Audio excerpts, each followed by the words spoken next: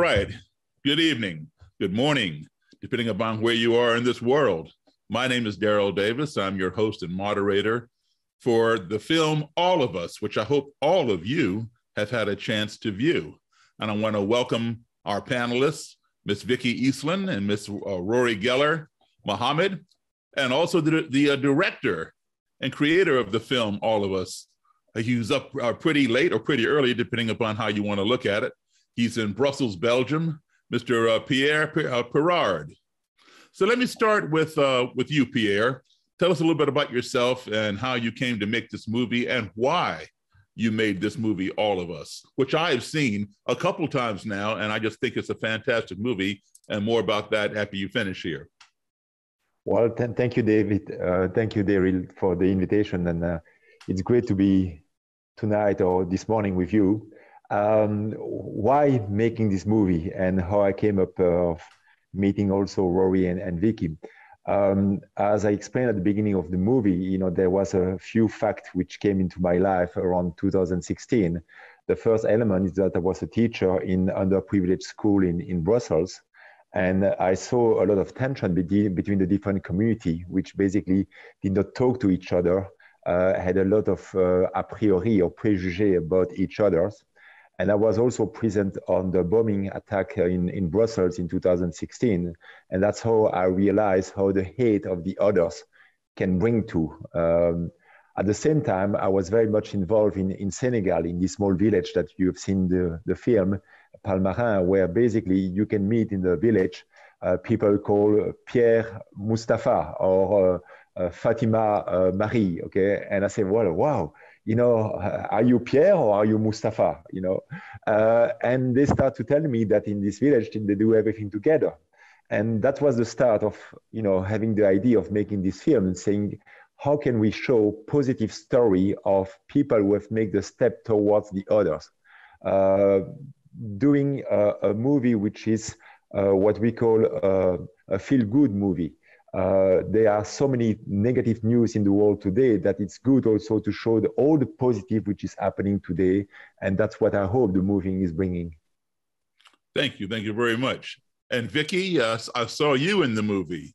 So tell us a little bit about yourself and your role and why it was important for you to participate in this wonderful film, All of Us. So I am pastoring a very unique church in Brookville on Long Island. And as you saw in the film, we are also a multi-faith campus. And our primary mission is to build bridges of peace between major world religions. So specifically right now, the three Abrahamic faiths, Judaism, Christianity, and Islam. And when Pierre and I first connected and he shared the vision for the film, I felt an immediate kindred spirit. We participated in the film without hesitation because what we're doing in the small corner of the world, in our context, Pierre is attempting to spread that message globally.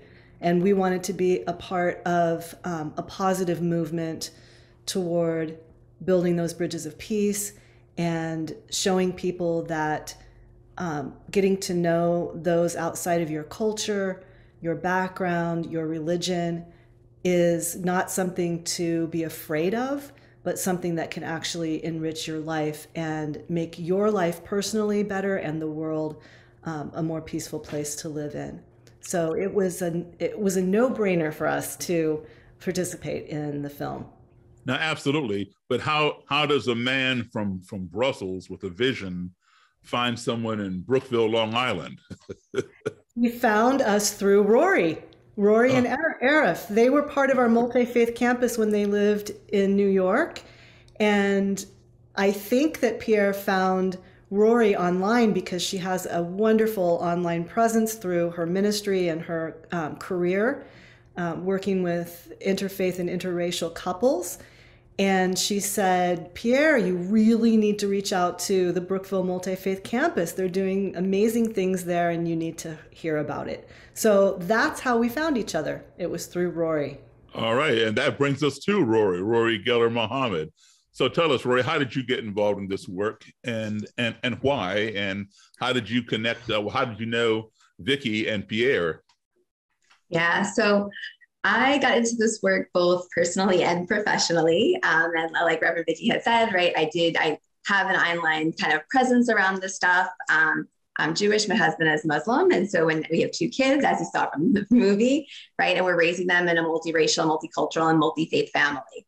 And so this work has been something that's really important, that we are creating a world for them that is somewhere, right, that they can thrive, that we can thrive as a family.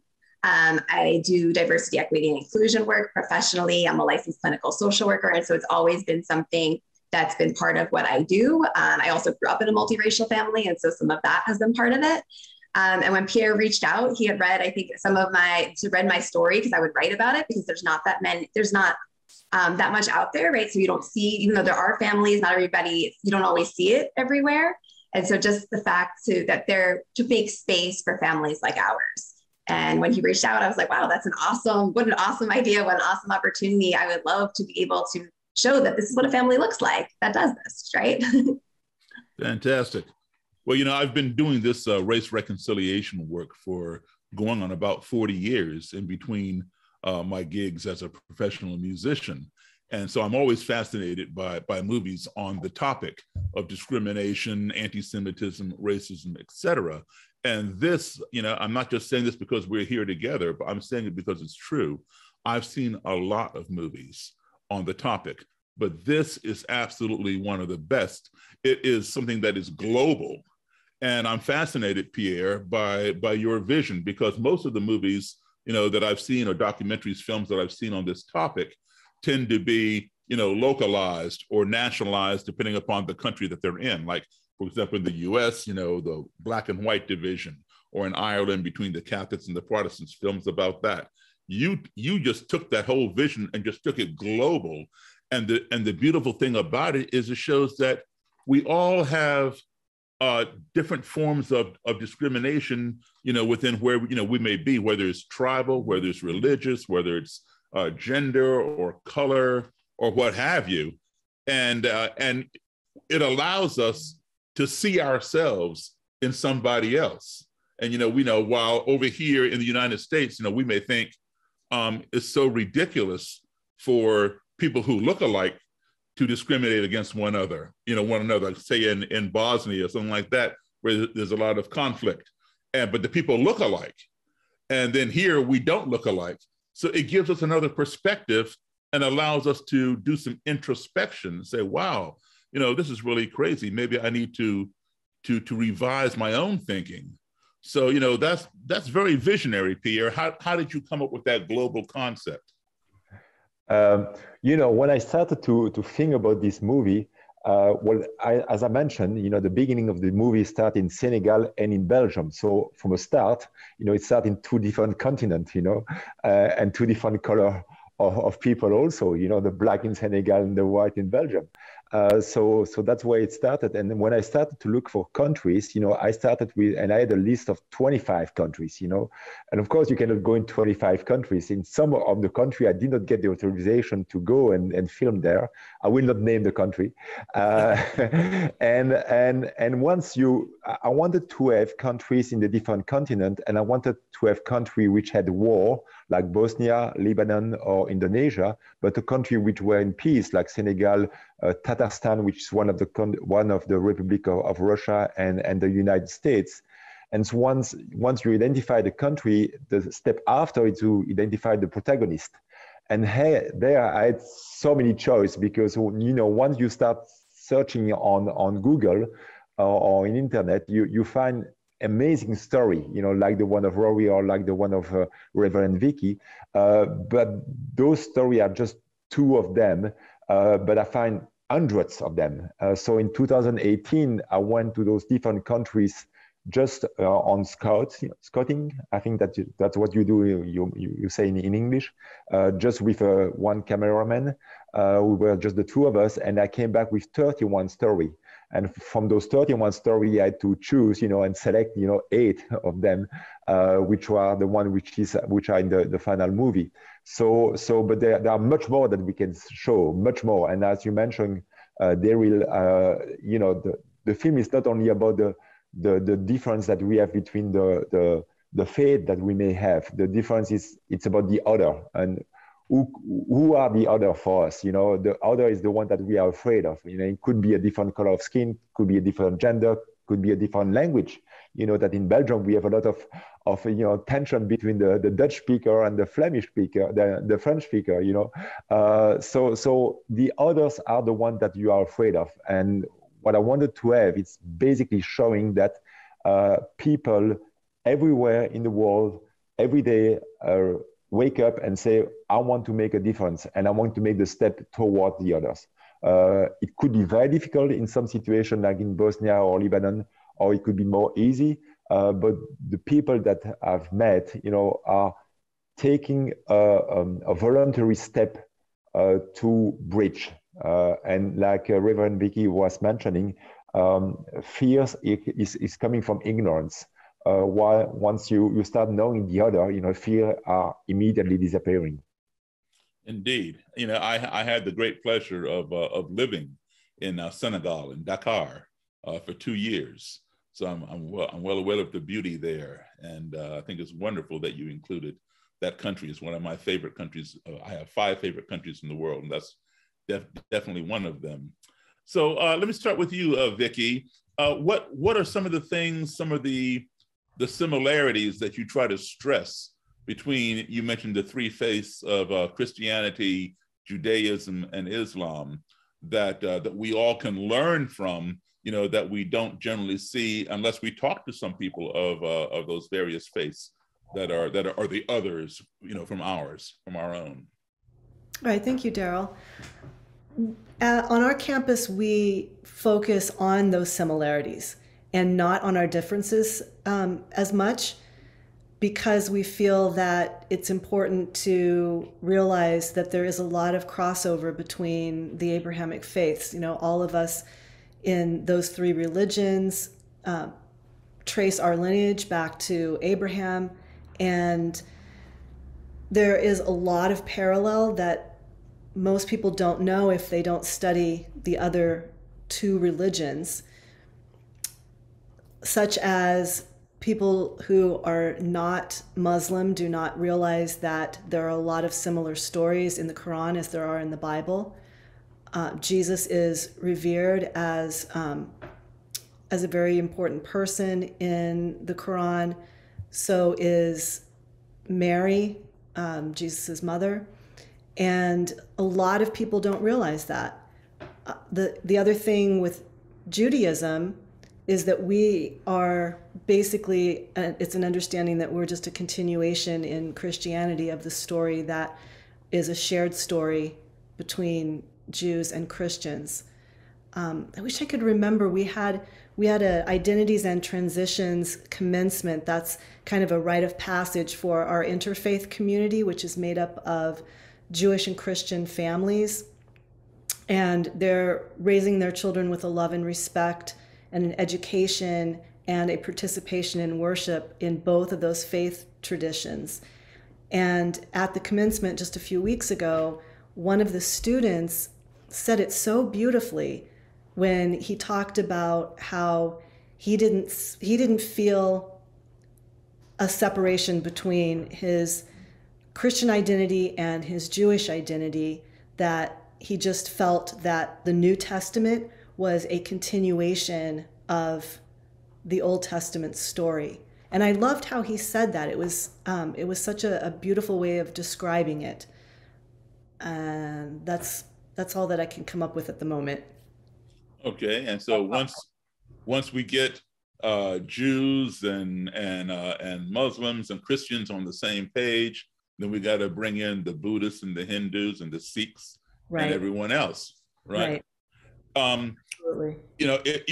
What you said, reinforces what I've always said, that a missed opportunity for dialogue is a missed opportunity for conflict resolution, and you're proving it right there by having this interfaith thing. Was there anything that you learned during the filming of All of Us that you didn't know before that gave you pause for thought? You're asking me. I am. Pierre and his film crew came. Were you with us? It wasn't a whole week, was it? It was. Yeah, it was. It was an all week. Whole week. Okay. Yeah. And in that week, there was a busy schedule of interviewing the various faith leaders. There was a lot of material that Pierre walked away with and had a challenge in narrowing down which story to an angle to kind of take, because there is so much happening on our campus that is great and positive. It was really more about us sharing our story and living that story as he filmed than it was of us interacting or even hearing in real time the stories. I mean, Pierre had shared a little bit with me on the side about some of the other stories that he had been filming in the other countries, but there really wasn't an opportunity for us to have an on-camera dialogue. We did do, which you saw lots of clips from, a joint worship service that we do every year around Thanksgiving, Right. Our multi-faith Thanksgiving service, but we recreated that in September for Pierre. And that really gives you a flavor of what our camaraderie and our shared vision is on our campus, that we can worship side by side and have no conflicts with that. But as far as learning new things, it was really more about us presenting our story. Okay. Now, Rorri, you mentioned that you were involved, and of course we saw in the movie, an interfaith marriage. Mm-hmm. Growing up, was that something, that it was open to you, or was it something that you discovered later on because you had traveled? Were you growing up thinking, I'm going to grow up and marry a nice Jewish boy, or were you open to anybody and everybody at the time? Yeah, so I would say I was very open, where my husband, if he was here right now, he would tell you he wasn't. He was growing up thinking he's going to marry a Muslim woman. He didn't have the idea. He had no idea that it was going to be someone else out of that. So you had that faith. magic power over him. Right. For me, it was a little bit different because growing up, I have a sibling that's adopted, and so he's Catholic, and so there was some interfaith. It wasn't when I was younger, but there is some interfaith stuff that happened throughout my life, although it was mainly I was very much raised Jewish. So for me, it wasn't as much of kind of what that was, but I didn't actually think through what that meant, right? Like the idea of like, would I marry somebody Jewish? It was kind of like whoever it is that I feel connected to. But when I met my husband, I met her, right, and we were dating, I think at that point, there was a lot more things that we had to think about that I don't think I thought of ahead of time. Was there ever a point where there was talk about you're converting to Islam or him converting to Judaism in order to be in a synagogue or in a mosque or whatever? Yes, there was. So it was more on his side where he was like, well, like, what would I think about converting to Islam? And for me, it was a point where I was a little bit more also disconnected to my religion, but I feel like it's very much part of my culture and my heritage. And I feel like I've also, through our process, have become reconnected to it, spirituality wise. But at that time, I was like, well, what would it mean for me to convert? Like, what I had to think about it. Like, and I didn't say straight out no. I was like, let me think about it. And I was like, I don't even know enough about the religion. Like, how can I make a decision? I don't know that much about it. So I kind of went on this sort of self-learning journey where I visited mosques and I went to kind of see what prayers were like and try to do my own sort of self-study in different spaces. Like I was in New York. And so I went to different places trying to learn and have conversations with people. And I kind of came to this place where it's amazing and it's a beautiful religion, but for me, it wasn't something where I didn't want to have to give up one to take on something else. And so I was very much that I wanted that we could be both, and that our family could embrace both religions. Excellent. And Pierre, when you came to meet Rorri, was that something that that fascinated you? This interaction between two. Well, there's a lot of similarity between both religions, but we perceive them as being, a dichotomy apart. Yeah, honestly, I mean, for me, there's a lot of time when people ask me what is the story which really, surprised me the most. Okay, and probably being and living with Rorri and Arif for a few days, and there was also a tornado when we were filming in Florida, and so basically it was hurricane. We were waiting for a hurricane. Yeah. What else is new in Florida?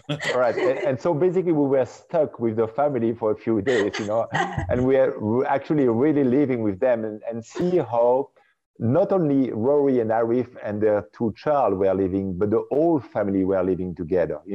We met the parents of Rorri, we met the father of Arif, we met the godfather, the uncle, everybody was there, okay?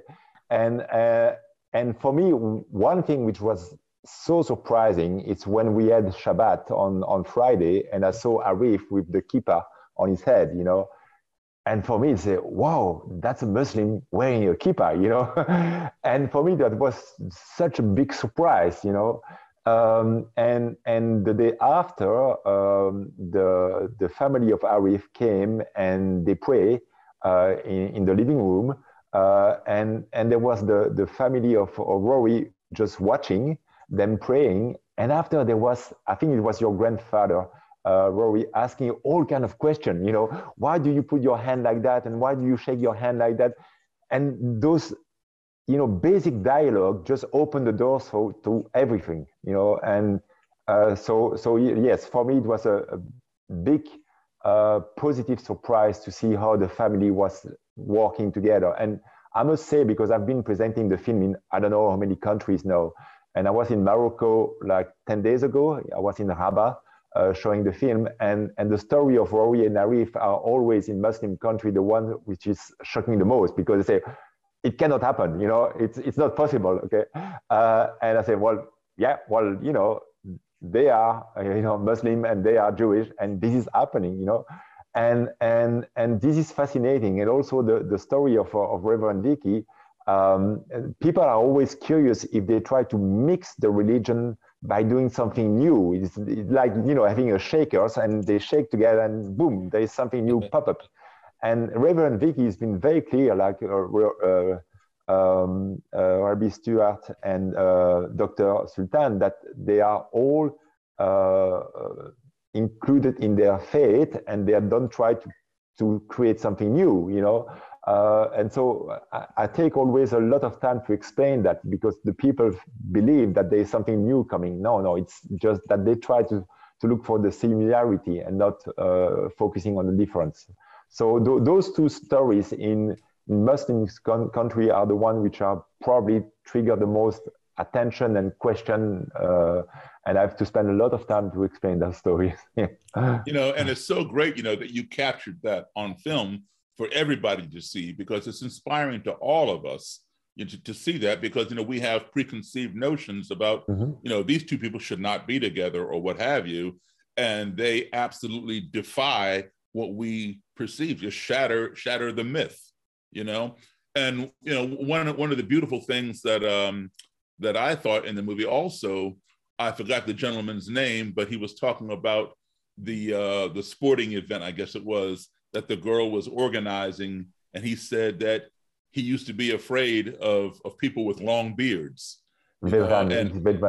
Yes, and I thought, wow, that is a transformation, because there's so many people that espouse those kinds of views, either against people with long beards or against skin color or what have you, and just his interacting with someone in a positive manner, taking the time to get to know one another, is something that we all should do. We spend way too much time, I know in this country, and I'm sure in other countries as well, we spend way too much time talking about the other person, or talking at the other person, talking past the other person.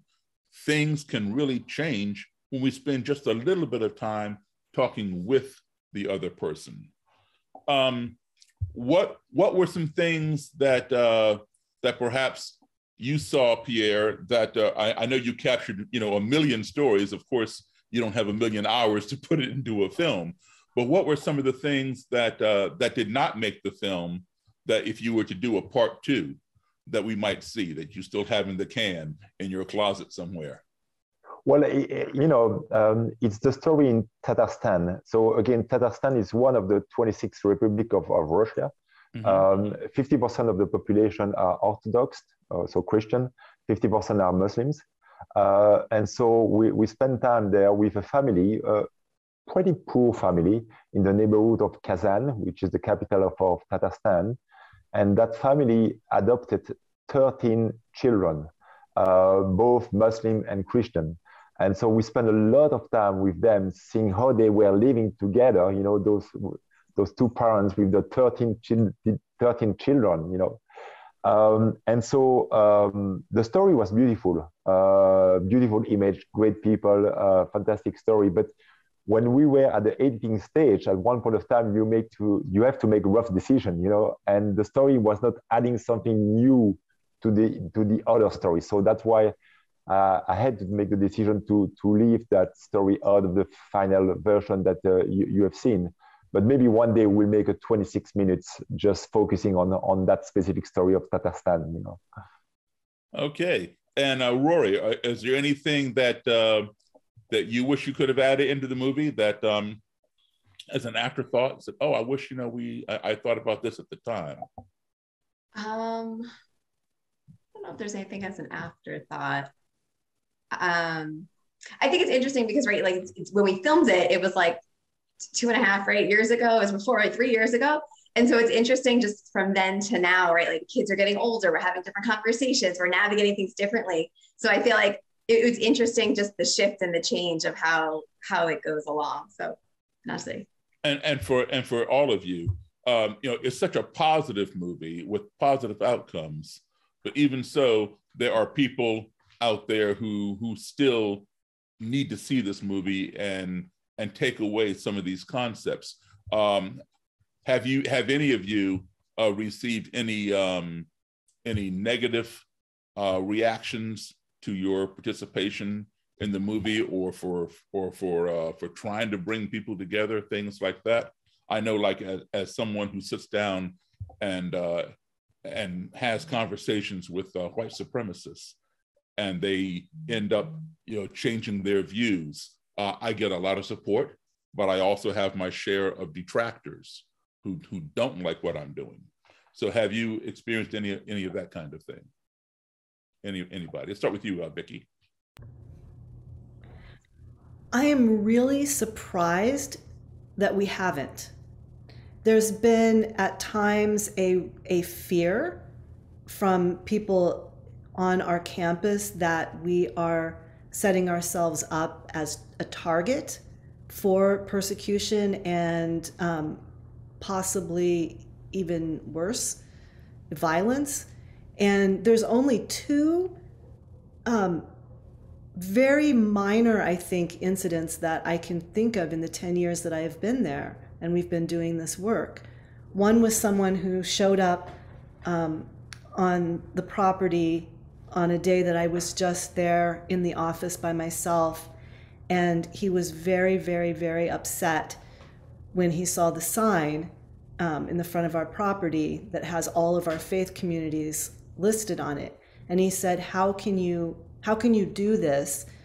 How can you defame the church by letting all of these other groups, I'm saying it very nicely, be a part of your campus? And I did feel threatened, but it ended up not being that serious of a situation. But we haven't received hate mail. We haven't had people protesting. The other incident, we don't know who did it. It could have been a discriminatory thing. It could have not.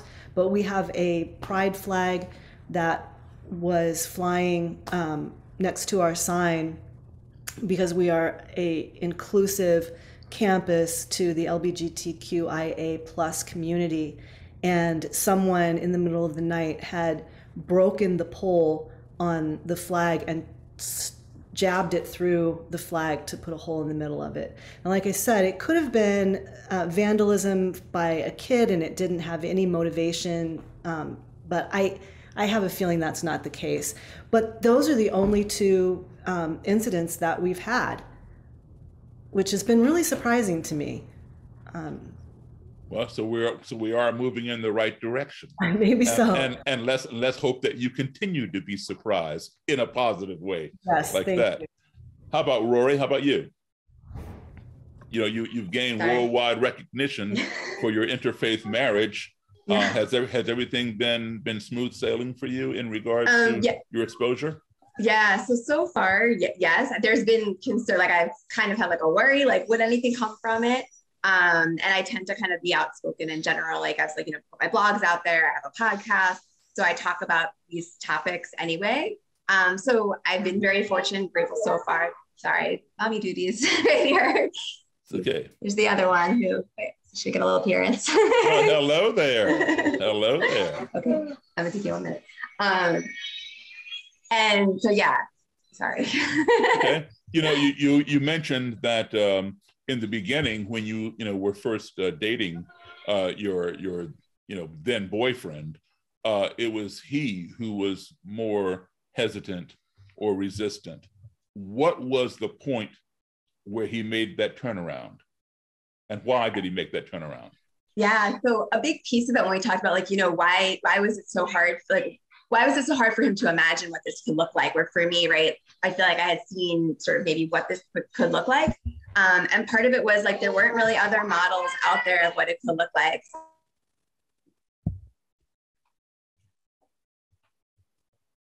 Oh, you're still on mute.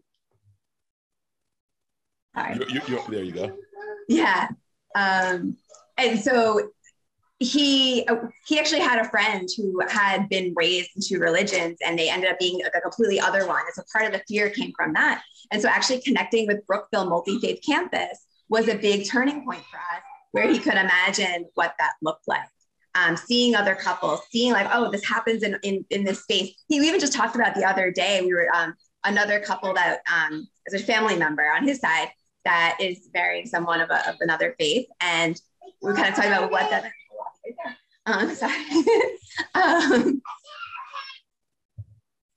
So would, okay, that's okay.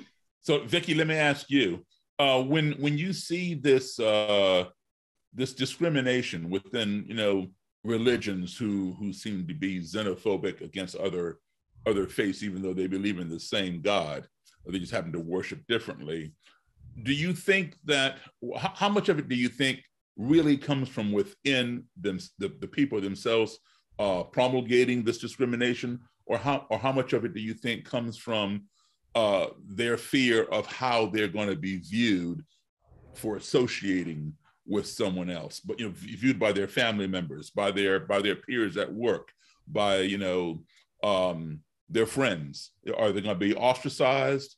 Things like that. Like for example, if I'm Catholic and I decide to date a Jewish boy, how many of my Catholic friends and relatives are going to ostracize me, and therefore I'm not going to do it, even though I really like this guy or this girl or whatever. So the people that come to us on our campus are searching out a place of support, and I don't have a lot of interaction with people that are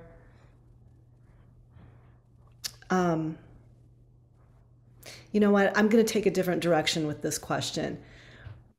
One of the biggest things that we do on our campus is provide a dual faith home for Jewish Christian families. And there have been so many of those families, couples that have come to us broken and hurt because the churches and synagogues that they grew up in, when they fell in love with someone of another faith, were rejected by their home church or their home synagogue, and were told by their pastor, their priest, their rabbi that they could not and would not marry them, would not officiate their weddings. Or they would say, you can come as a couple and worship here with us, but we're only going to recognize one half of your family, whether it's in the synagogue, the person that's Jewish, in a church, the person that is Christian.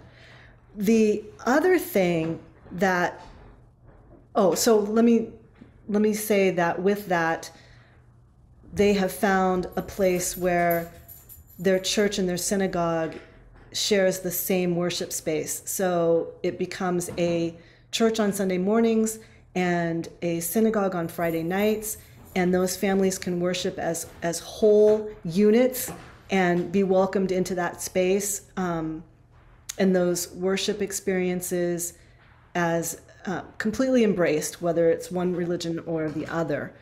The other thing that we have seen quite a bit is the grandparents, the couple's parents that have had the hardest time with the relationship. I remember one family who had a really, really difficult time. The mother was Jewish, and she came up to me and said that she was having so much conflict with her family that they basically said that if she did not leave the marriage, that she would be written out of the will. So I've had lots of grandparents that have come into our setting for various reasons, whether it's a bar or bat mitzvah, confirmation, baptism, baby naming ceremony, and have come up to me even as recently as a week ago and have said, thank you for providing this place where my daughter or my son and their spouse have a place to belong, have a faith home. And that has actually opened our eyes to seeing that this is an okay thing, and that they're staying connected to their original faith, and finding a place where they can do that together. So the biggest conflict that I've seen is really in the parents of the couple. Yeah. But it's been beautiful to see how a lot of them have changed their opinion by watching the couple worship and live out their own faith journeys together. And again, this is why, this movie, All of Us, is so important to anybody and everybody around the world, not just here in our own country. It definitely gives us a window into other forms of discrimination that perhaps, we don't always see here in the US, and it will give us pause for thought. But I think it's such a wonderful, inspirational, and therapeutic movie for all of us. That's the name of the movie, no pun intended, but for all of us to see, because it does reflect all of us, Speaking of which, I give anywhere between 60 and 80 lectures a year, a lot of them corporations or college campuses, things like that. And I can tell you, 2 to 3 out of every 10 lectures that I give, this will happen. I'll do the lecture, I'll do the Q&A, and then at the end, there'll still be some students or some people who come down to the podium to ask one last question, or maybe look at one of the KKK robes I bring or something. And there'll be somebody, 2 or 3 out of 10 times, there'll be somebody standing in the back doing absolutely nothing, just wandering around. And I know what's going to happen. They're waiting for the crowd to go away from the podium. And when the crowd dissipates, they'll come down and approach me, and they'll look around, make sure nobody else is around, and they'll say, oh, I enjoyed your lecture. My mother is in the KKK, or my father is a neo-Nazi, and that's how I was raised, back home. And now I'm here at University of whatever, and my boyfriend is Jewish, or my girlfriend is Black, and I can't bring my friend home. My parents will kill me. My parents will disown me. And I don't want to tell my friend because they'll drop me, So they have this secret that's burning on their chest, and they need to get it out, tell somebody, and they feel that I'm the perfect person for them to tell, because, they were raised that way. And, they're in a neighborhood, an area where everybody votes for the same person. They cheer the same sports team. They go to the same school, etc. But now when they go away to college, you know, the high school, the neighborhood does not come with them. On the college campus, there are neighborhoods and high schools from all over the country, maybe even all over the world. And they're seeing things that they don't see at home. They're learning that Jewish people don't have horns, or Black people don't have tails, and all these other crazy things. But how do they go home and tell their parents that they were wrong? How do they tell their friends they were wrong? You know, because their parents wanted them to go and get an education, but not that education, you know? But as we progress and go through generation to generation, you know, it gets a little better each time. You know, there may be a problem with the parents, maybe a bigger problem with the grandparents, you know, something like that, but it tends to get a little better. So I want to move on to some of the questions here. And Pierre, let's start with you. This person asked, can you summarize some points in the movie about how to help disparate people from groups that might otherwise despise each other and get along peacefully to promote friendship? Can you rephrase the question for me? Sure. The person wants to know if you can summarize some of the points in the movie about how to get people to come together who at one time despised each other, who did not like each other, and how to get them to come together and promote peace and friendship. Mm-hmm. I think the story, the two stories that we have from Bosnia, illustrate quite well your question. Basically, in the story of Bosnia, there are two protagonists. One story focus on the resilience part. Resilient, is it an English word? Resilient? Yes. Yeah, resilience. Yes, right. That's the story of Nujema.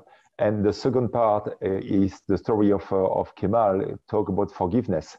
And I think those two elements are very important on how can we bring two people together which were torn apart by war.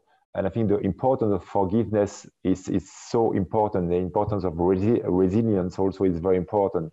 But forgiveness it's a long process. You know, in the story of Kemal, it took 15 years or 16 years for him to forgive finally to the people who have tortured him at the time of the war in Bosnia. So those two elements are probably part of the answer I can give right now. Great. And thank you very much, Pierre. Vicky, this is for you. Dave wants to know, how can each of the three Abrahamic faiths help support the others? Each community is remarkably diverse in its own right, yet there seem to be a minority of extremists that tend to play into the stereotypes. Yes, unfortunately, that is the case, because extremism in any religion tends to get the most attention. And that story or narrative is blown up larger than the positive stories of how people are getting along and coming together. That's why I think Pierre's film is so important. One of the things that all three of us as the faith leaders on our campus feel equally called to, and I think part of what brought us together, is this idea that all three of us are called to bring reform to our respective faith traditions. There is an extremist element in that, in the sense that we are breaking away from the norms of how Christianity, Judaism, and Islam is traditionally practiced, to be more inclusive and to be, for lack of better way of describing it, more contemporary, more modern, more with the times as far as how the world is progressing. But to juxtaposition that with the extremist in those faiths that are violent, that are saying that their way is the right way, to a point of even wanting to annihilate those who are outside of that faith tradition. I think the only way to come up against that is to model a different way of doing things. Okay. Right? And then that's one of the things that Rorri was saying, that people have to see and have role models to realize that it's actually possible. And her story that she's living out in her family is such a positive role model for other individuals who think that it's not even possible, it's not even an option, it's not even something that they would think of to marry someone, to fall in love with someone of another faith, especially a faith that maybe seems to be in conflict with the other. So coming into the world with that positive story and narrative is a really good way to counter the violent and negative extremism in any religion, is to be the right role model, not the wrong one. Well, you said you were breaking away from the norms. I would say I would phrase it to say that you're breaking away from the status quo and creating what should be a norm. I love that. I love that. And I quote you, Daryl. That's perfect. That's okay. Rorri, someone asked, I'm going to throw this one to you. My children were raised exposed to both Judaism and Christianity, as well as other world religions, but we celebrated those two religions for major holidays. We tried with another family to take children to a mosque in Denver to expose them to Islam, but they refused. Since exposure is so key to overcoming fears, differences, how can we do this if these mosques are so closed to outsiders, especially women? I would love to attend a service, but we just couldn't make it happen. Yeah, so I'm glad. That's a great question. It's awesome that this person wants to learn more and find out more. The way that I started engaging was sort of through interfaith events. And so sometimes if you connect with an interfaith event, sometimes there are institutions already having the opportunity or working, if you are part of whether the Jewish or Christian institution that you maybe are connected with, asking them to partner with a mosque to maybe do something. There's, I think, an aspect of trust possibly that can come up as well, right? For the safety of the community, for the people that are attending the mosque. And so, I mean, I'm not sure I would say, don't give up as far as you're learning on that journey. The piece about, I think there's a generalization, right, about this piece about women that's often a stereotype in Islam, right? So to just be cautious about that. So when we say closed to outsiders, right, I think in many ways, any institution can be very close to outsiders. I think there's sort of cultural things that sort of many Islamic communities, right, are also, and mosques are, that's everything. So so I did connecting through interfaith events. I think finding if that one, and even reaching out, right? If you reach out to the imam that's there and just say, how can I learn? Maybe attending one of their services is not their prayer service, not the way that they want to do it. Maybe they have another way to learn. And I would say connecting with other people, connect with people that are Muslim in your community, right? And people, right? How do we do that? So making even those friendships, maybe they'll go with them, right? When they're going, they'll just take you. And so, yes, I mean, I've gone, we go as a family, right? And so, yes, women and men, right, are often separated, but it's not, women typically are, the ones I've been to, there are almost always women there. Sometimes there are more men, but the women in my husband's family, they do attend. And we should also remember that, one mosque or one church or one synagogue or one temple does not speak for the entire religion. That's why we have so many denominations of even the same religion, because one may not agree with another. One might be Orthodox, one might be Reformed, and one might be conservative, et cetera, et cetera. And there are different levels as to what they allow, what they don't allow, even within the same denomination. So I would also say to the person asking the question or wanting to go explore a mosque, don't let that one refusal be the end all. Try some other mosques. There may be some who are more acquiescent, just like I'm sure, Vicky, you have experienced perhaps earlier in your life, a pushback on a female clergy, right? Because I see you nodding your head real big, Right. You know, because you know, in our Bible, in the Christian Bible, I think it's in First Corinthians somewhere where it says something to the effect, "A woman shall not speak in the church," and some people take that literally. So therefore, if you can't speak in the church, you know, you cannot be in the pulpit, you know, talking. So you know, you don't give up. You keep pressing ahead until you find that, you know, that one that will, you know, invite you to it. So Pierre, what is next in the works for you? Is there going to be a part two? How has this movie impacted you? You know, you've done a fantastic job in educating and inspiring, you know, all of us by this fantastic film that touches on, you know, as you point out, you know, 25 different countries or something, and lots of different pockets of us versus them, so that we all can see it's not just one form of discrimination going on, but the tools that we use to combat discrimination are all very similar. It's all based upon us getting to know them, so that us and them become we. Yeah. So, well, the next step, no, there will not be a part two, but what I'm hoping is that the film will be broadly viewed, especially in high school, because for me, that's the key focus is the younger generation. That's where we can still act. That's why this film goes together with a pedagogical file that every teacher can get on. They go on the website of the film, they can download the pedagogical file and watch the film in their classroom and talk with the high school kids about the film, about the subject of discrimination.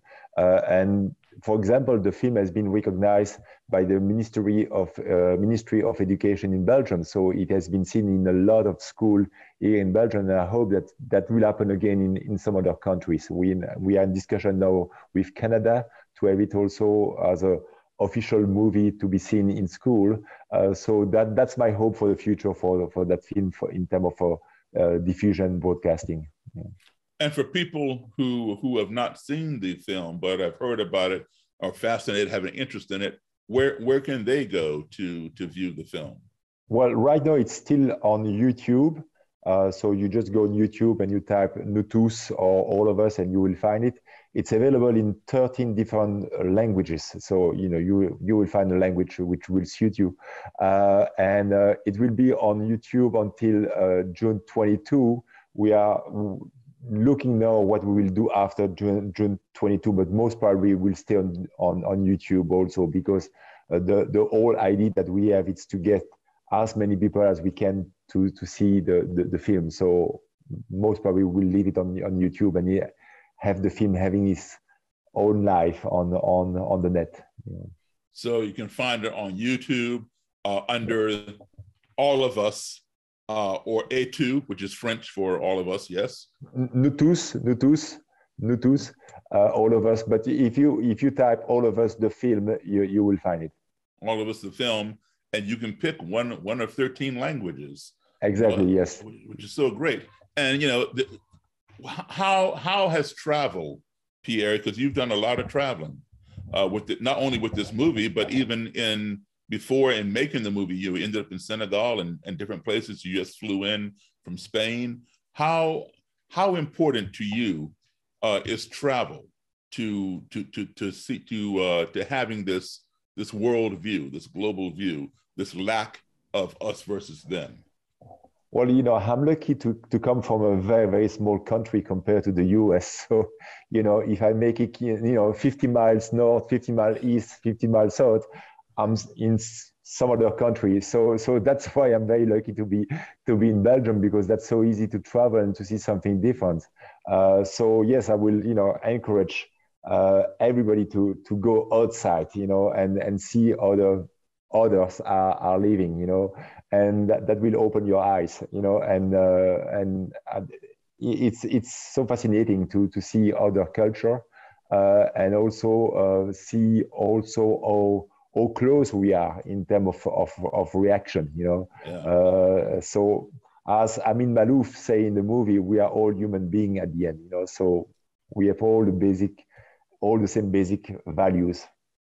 Indeed, and I want to share a quote with everyone it's one of my favorite quotes. It's by the American author Mark Twain, whose real name was Samuel Clemens. And it's called the travel quote. And I think, Pierre exemplifies what Mark Twain talks about. Mark Twain said, travel is fatal to prejudice, bigotry, and narrow-mindedness. And many of our people need it sorely on these accounts. Broad, wholesome, charitable views of men and things cannot be acquired by vegetating in one little corner of the earth all one's lifetime. And that is so true. All we have to do is travel, either physically or through cyberspace on the internet, connect with people, walk across the cafeteria. We all may work together in the same office building, go to church, go to school in the same place. But yet when we go out to lunch, we sit with our own. We self-segregate. Just once or twice a week, walk across the cafeteria and sit at somebody else's table. You will get to know something about them, they will get to know something about you, and you will make a new friend. And that's where it starts. And Pierre, I want to thank you very much, man, for sharing this movie with everybody. And folks, let me tell you something.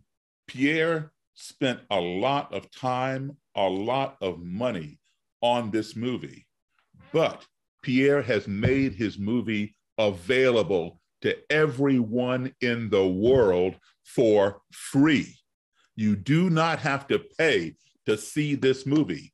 It should be in every theater, it should be in every school, and it's free. And there is so much we all can learn about it because this man has shared his vision. And you see people from all over the world. And when you see the movie, you're going to see yourself in it. You're going to think, oh, you know what? That gives me a new perspective. Maybe I should view things this way or that way. So it's very inspirational, Pierre. And I want to thank you very much for your movie, All of Us, New 2, that is available on YouTube for everybody to see for free. I also want to thank you especially because you're 6 hours ahead of me. So it's 3 o'clock in the morning, your time. I'm going to send you to bed now. And I want to thank our other panelists, Vicky Eastland from the movie and Rorri Geller Muhammad also from the movie.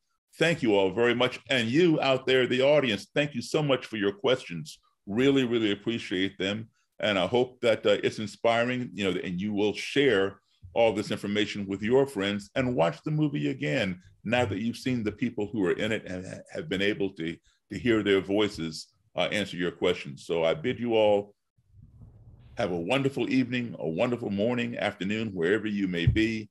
Thank you all very much. Take good care. Thank you. Thank you. Bye-bye.